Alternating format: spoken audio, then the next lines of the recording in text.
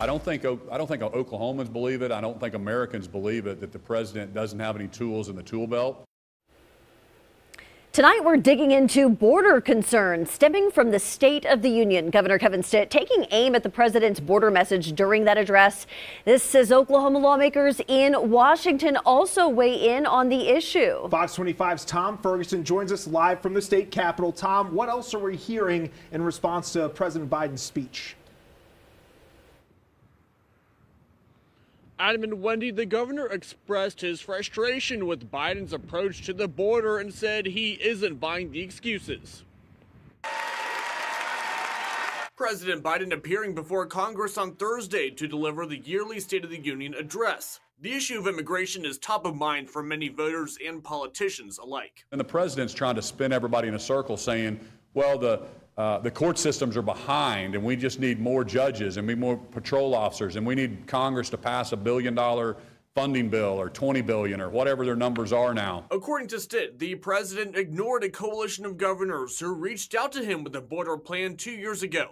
Stitt urged Biden to return to the Trump-era Remain in Mexico policy to rein in the current situation. The February murder of Georgia college student Laken Riley by a Venezuelan national in the country illegally, a flashpoint in the ongoing issue. I appreciated the fact that he actually said Laken Riley's name, but really didn't address the root issue, and that is making sure that we are keeping this country safe. Oklahoma Senator Markwayne Mullin said on Sunday that Congress can't just fund foreign conflicts in Ukraine, Israel, and the Indo-Pacific and ignore the homeland. But we have to have border in it. We have to take care of our own border before we move forward on all this.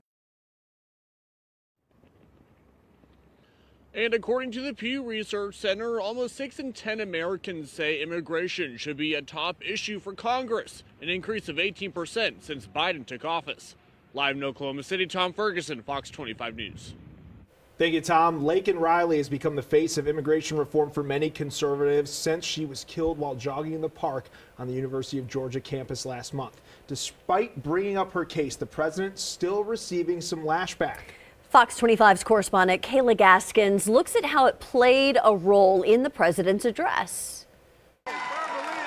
As President Biden made his way to the podium Thursday to give the State of the Union address, Representative Marjorie Taylor Greene handed him one of these pins, demanding he say the name, Laken Riley. I know how to say the name. Laken Riley. The 22-year-old was murdered in Georgia last month, allegedly by a migrant from Venezuela, her death turning into a symbol of the country's broken immigration system. When Biden addressed immigration Thursday evening, Greene continued to yell. Not really.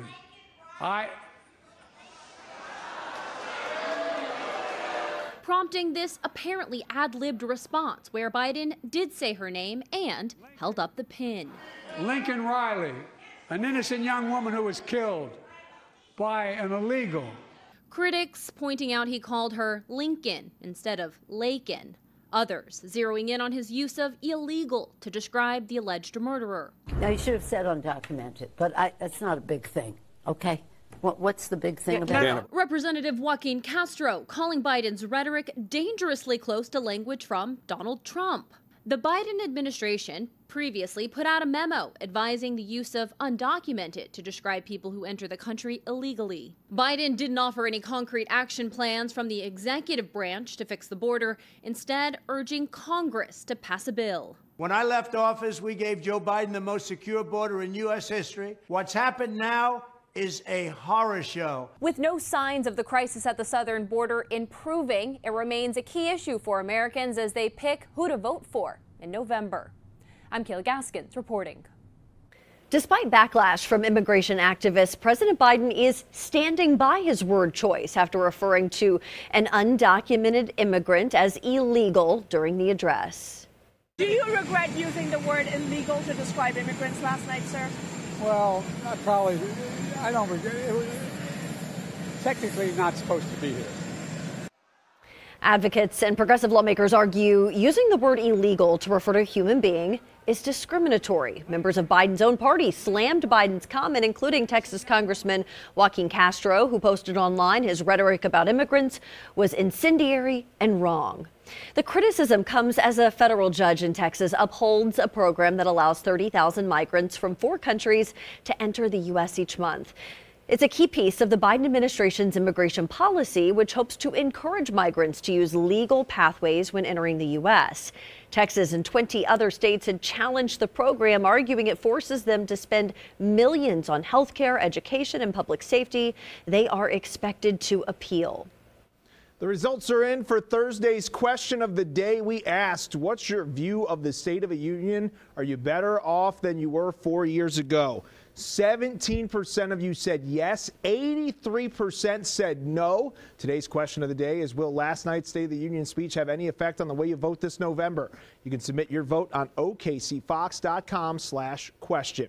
Now, as your big story breakdown, you can find more information about immigration and the President's State of the Union address on OKCFox.com. And if you missed any part of tonight's, or you want to see more of our big story breakdowns, you can find them all on our YouTube channel. Just search OKC Fox.